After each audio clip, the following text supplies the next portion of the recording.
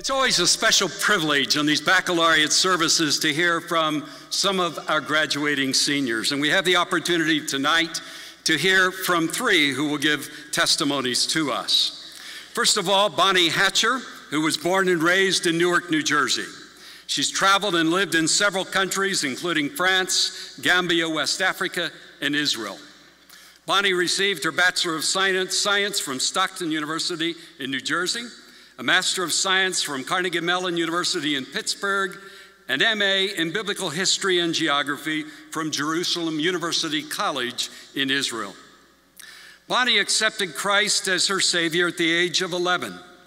She received her initial call to ministry 24 years later while conducting business in Sierra Leone. Shortly thereafter, the Lord sent her to Gambia, where he clarified her call to preach and teach his word as she ministered to refugees from Sierra Leone.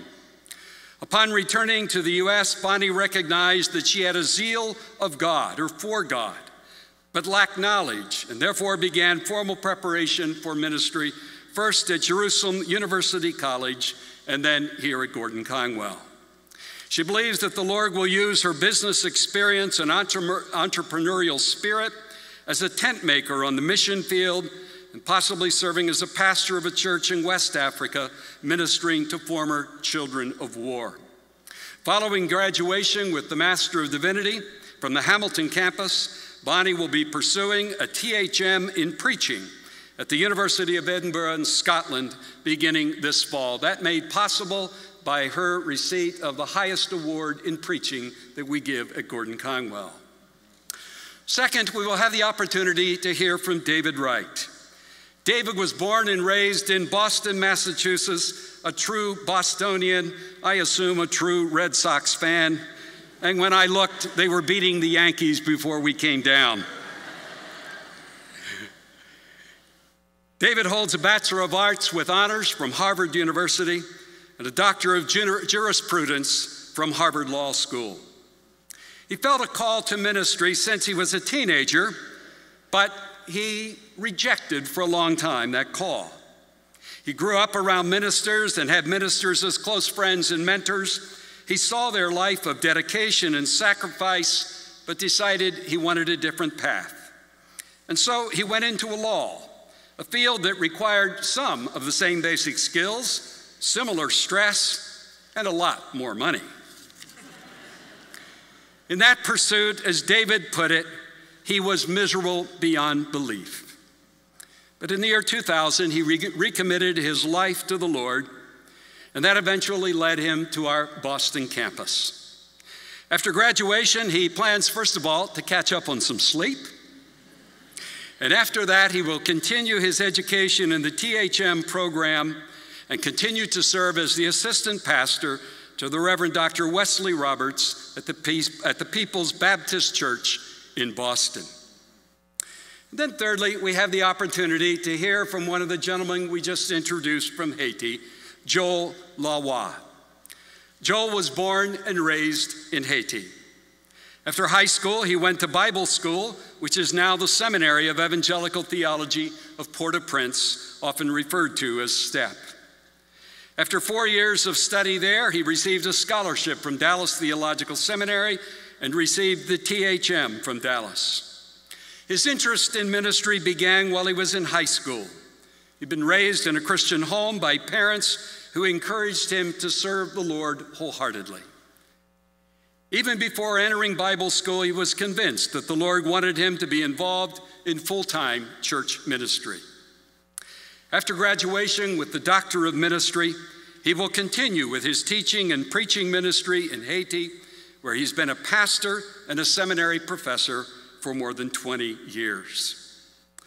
Following the student reflections, we will then have a special music by one of our graduates, Rebecca Mongo, and then the hearing of the Word of God, the scripture reading from Rebecca Rowlands. Bonnie, we welcome you.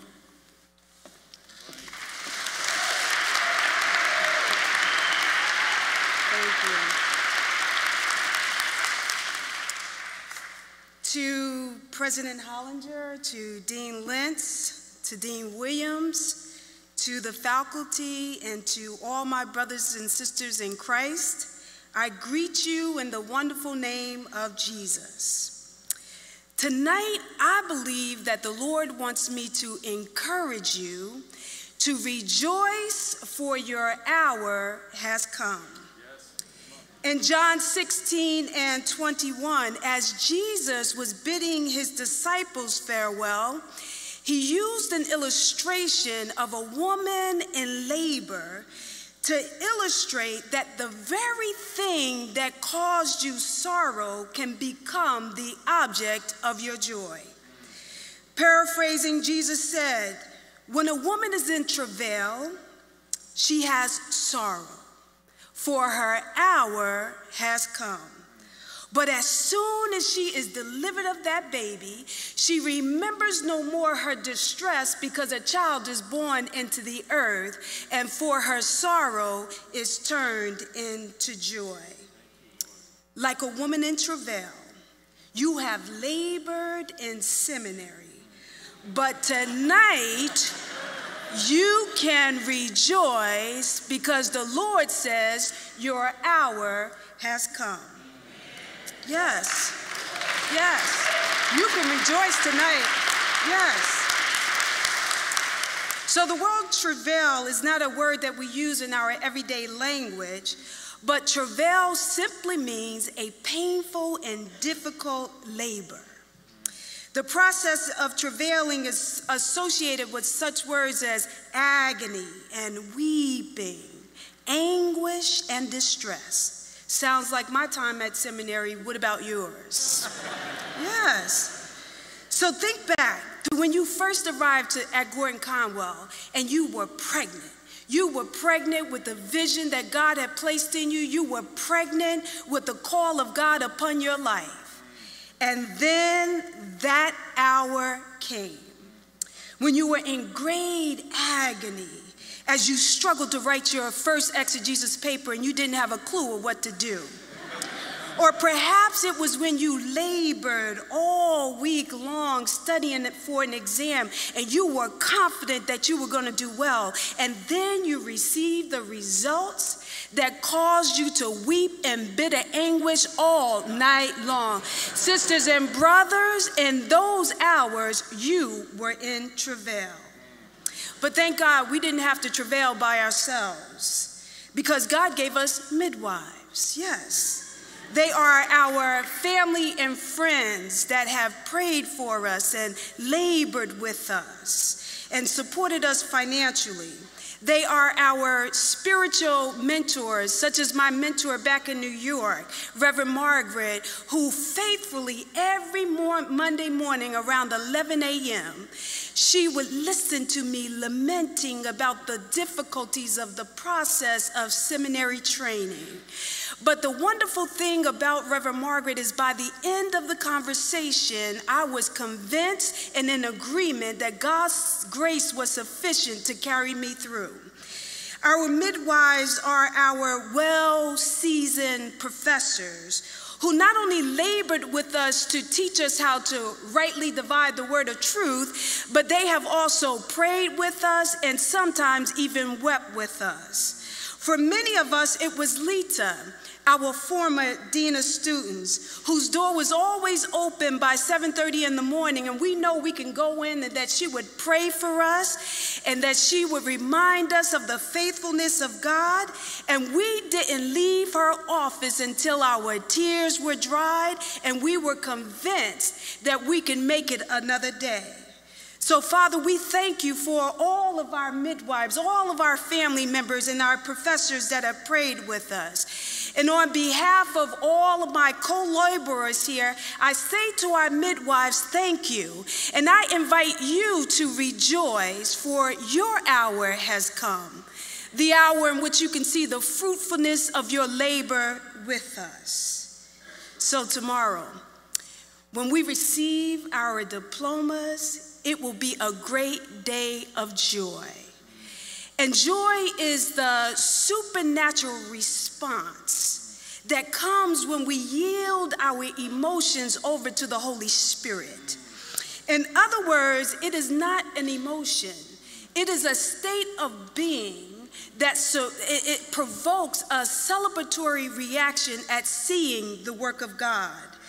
So in other words, what I'm trying to say is that we will have joy tomorrow, not because of our abilities, nor because of our accomplishments. We will have joy because of what we receive from God through this process. We have learned that the process did not come to destroy us, but it came to mature us. We have learned that God is so faithful to his word and to his promise that he would never leave us nor forsake us, no matter how difficult the challenge. As a God of all grace, we learn that he is faithful to extend to us whatever grace we need when we need it. But most of all, God is faithful, that even when we are unfaithful, he remained faithful. This is why we're going to rejoice tonight. This is why we have joy. In closing, I want to leave you with this last word of encouragement, and that is that another hour of travail is coming. It's coming again. You can bet your last dollar on that, but it's coming again. Yeah, as sure as you're born, how about that? It's coming again. Yes, but I want to encourage you that if you can remember what the Lord has brought you through here at Gordon-Conwell, and you can remember this hour of joy, you will be able to count it all joy. In that hour, you'll be able to stand flat-footed, and you'll be able to say with confidence to your trials and in the midst of your trials, weeping may endure for a night, but joy is coming in the morning. Amen. So as we bid our spiritual family at Gordon-Conwell farewell, rejoice, for your hour has come. I bless you all in the name of Jesus, and I bid you farewell. Amen.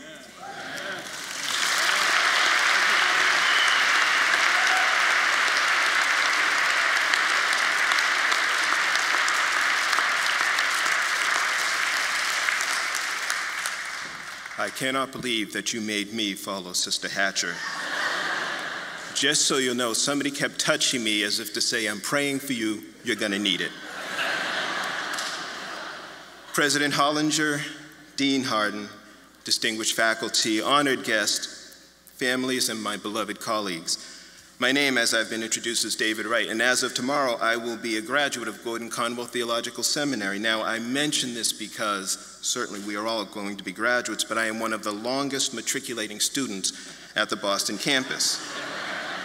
I figured out that I've been a student so long, I should be eligible for tenure by now.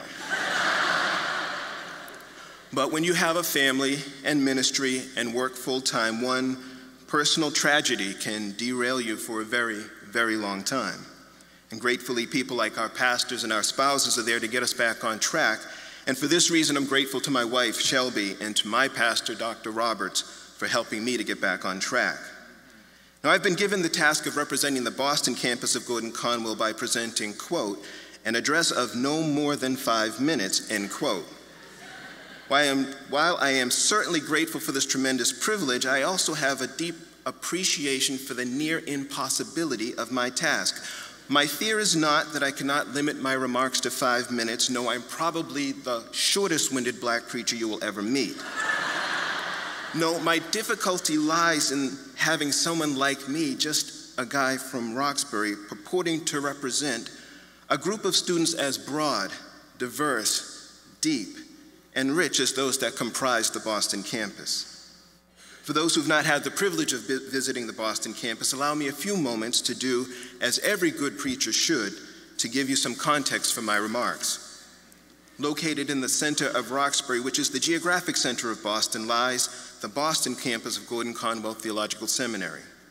Known as the Center for Urban Ministerial Education, we are, in a very real sense, part of the fulfillment of Micah, the 4th chapter, 2nd verse, which reads, many nations will come and say, come, let us go to the mountain of the Lord, to the temple of the God of Jacob.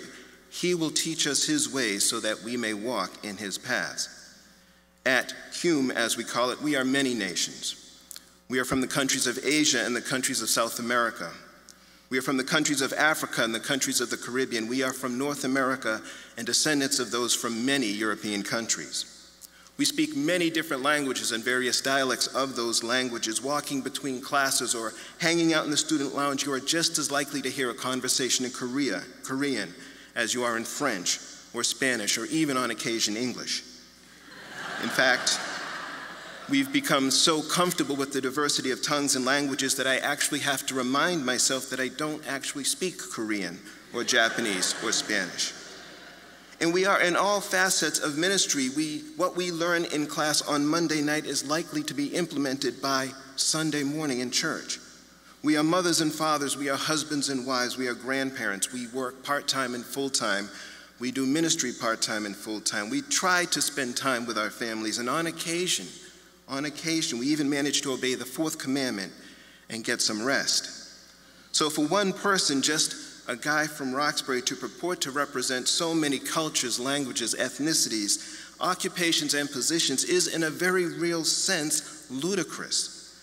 But I assume that that's why they asked me to speak. Having been trained as a lawyer and a litigator at that, I am quite comfortable with attempting the ludicrous.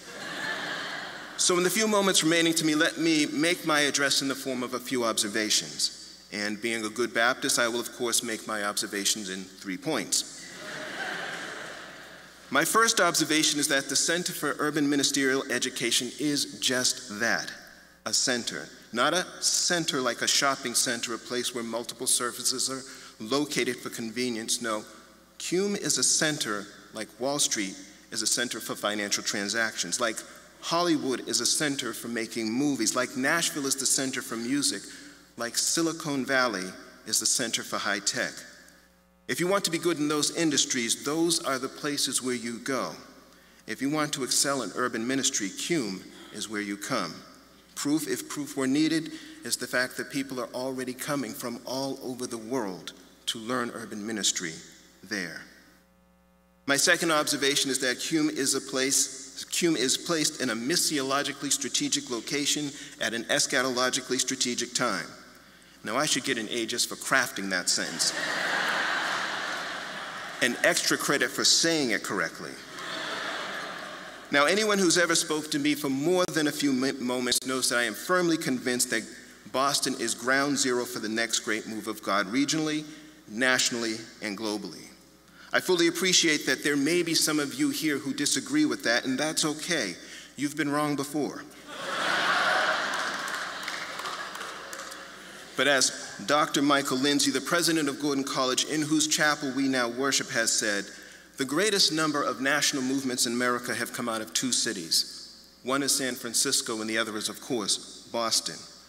The Reverend Lawrence A. Ward, currently the longest-serving black pastor in Cambridge, Massachusetts, has observed that 85% of the world's leaders will come through that area that we call Greater Boston for some form of education. The Emmanuel Gospel Center has documented that the longest recorded revival, the so-called quiet revival, is occurring in Boston as we speak. We are the Center for Medicine and Teaching Hospitals. We are the Center for Education. We are a center for biotech. I am convinced beyond all peradventure that God has placed Gordon-Conwell at the center of Boston at this time to send us forth into all the world with his life-changing gospel. My final observation and then a recommendation. My fellow students, in the variety of cultures, diversity of ethnicity, and multiplicity of experiences, that's another A-plus sentence. We have learned and developed our missiology and our theology. Not limited to a single cultural perspective, we see Christ in a fuller, more global sense. Not just America's Messiah, we know that he is Lord and Savior of every nation, of every people, every kindred, and every tongue. And it is with this more international, this more global perspective of God and his kingdom work that we now leave Gordon-Conwell to answer the songwriter's question, how great is our God? Allow me to close with this recommendation. To my colleagues, we have learned from and been poured into by some of the greatest theological minds of our generation. You may think that I'm gilding the lily here, but I defy you to find theologians better than those that grace the halls of Gordon-Conwell. But having learned from them, perhaps having developed and refined our theology with their and with each other's help, we may risk going forth into the world as if we have all the answers and they have all the problems that need to be solved. May I humbly suggest that we don't do God's work this way.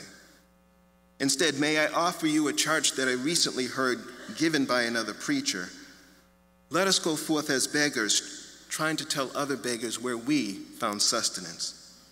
Let us go forth as the injured and broken, trying to tell other injured and broken where we found healing.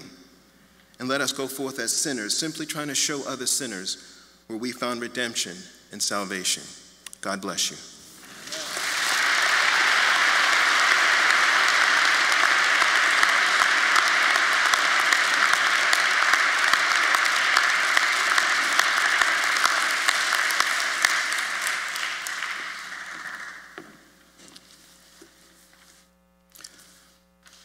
President Hollinger, distinguished faculty, members of the Board of Trustees, friends and family, fellow members of the class of 2016.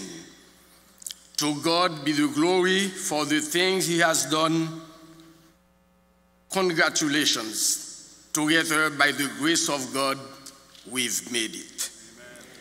Back in December 2009, the leadership of Gordon-Conwell and the President's office have delegated Dr. Alvin Padilla, who was then Dean of the Boston campus, together with Dr. Carlo Ducasse Celestin, to explore the possibility for Gordon-Conwell to contribute in advancing Christian higher education in Haiti.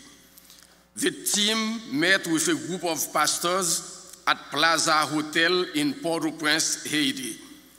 The idea was welcomed by all of us, and since then, 3 major evangelical institutions gathered together to respond to the call to better prepare academically, to better serve.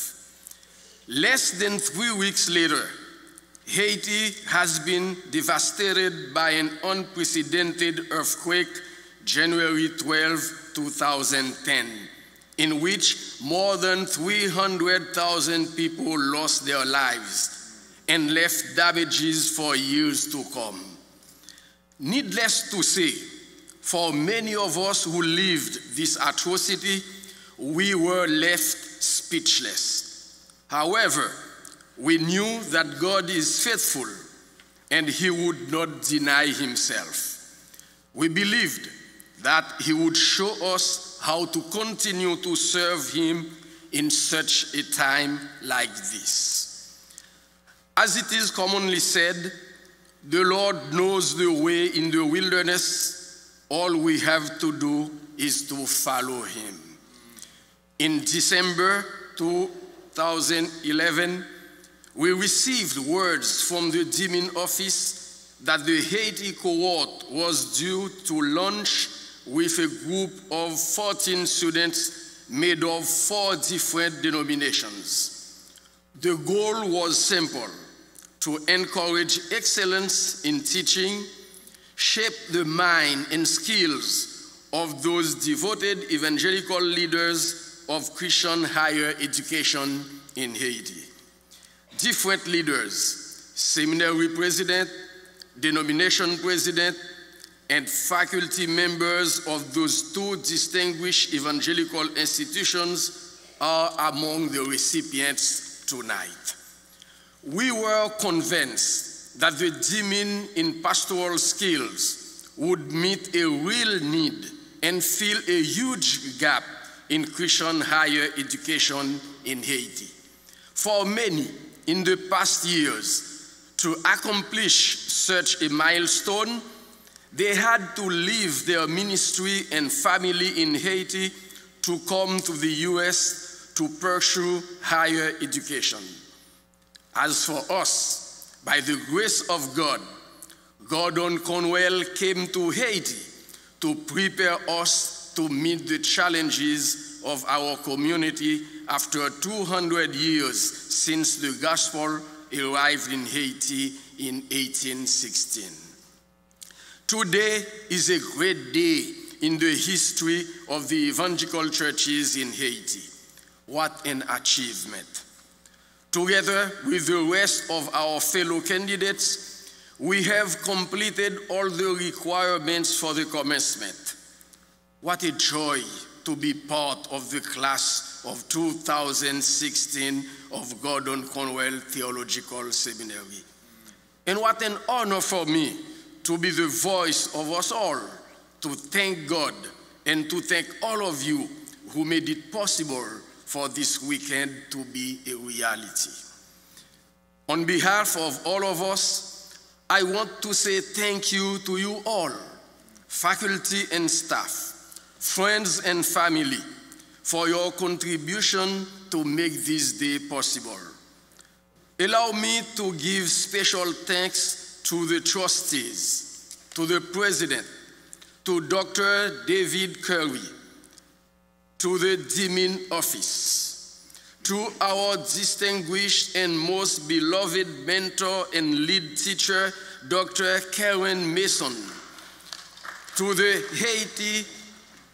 Haiti cohort liaison, Dr. Carlo Ducasse Celestin, to you, our professors, Dr. Scott Gibson and Dr. J. Michel Saint-Fort. You have made great sacrifices to go to Haiti several times to teach us and lead us in this training. And you also made it possible for us to be here on campus for our last residency. In 3 residencies, we have learned how to better serve our people in our role of pastors and teachers. And when sometimes we were about to be discouraged, these formidable men and women of God encouraged us to press on and to give our best for the glory of God. After the first 2 residencies, we knew ourselves better and we became better counselors than we were before. Dr. Gibson and Dr. Curry in the 3rd residency sharpened our skills in preaching that connects with the mind and the hearts of the people of God. Our minds were refreshed on how to preach sermons that are faithful to the text and relevant to our audience. The writing of the thesis project was a real challenge.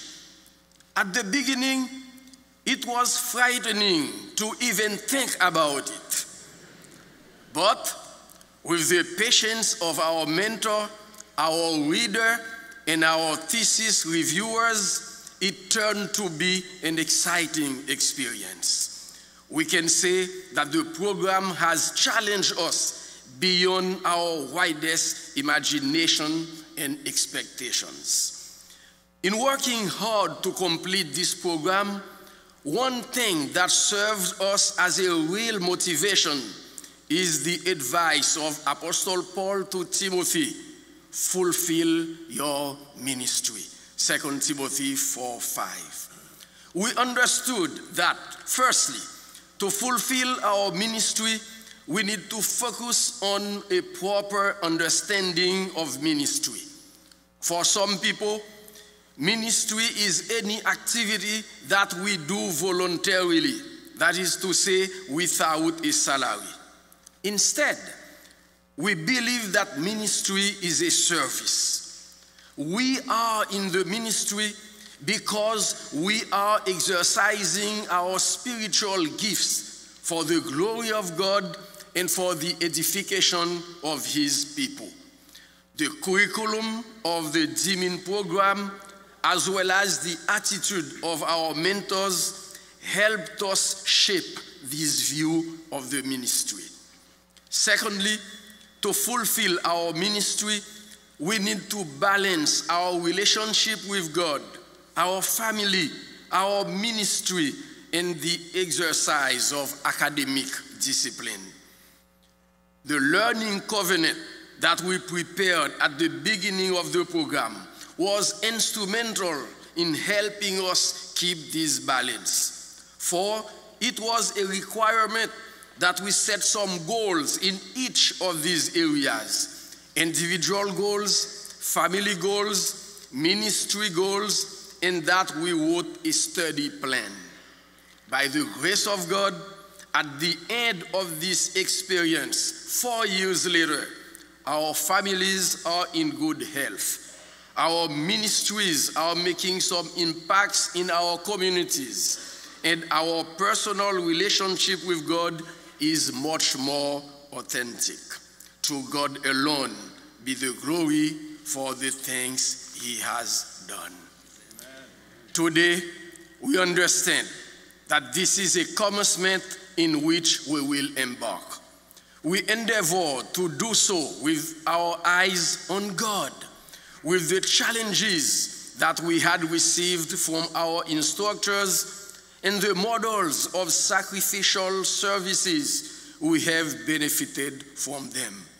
We respond to a call to serve the Lord with a higher sense of excellence, to prepare men and women of the next generation to advance the kingdom of God. Thank you all for listening. Congratulations to you, class of 2016. Thank you.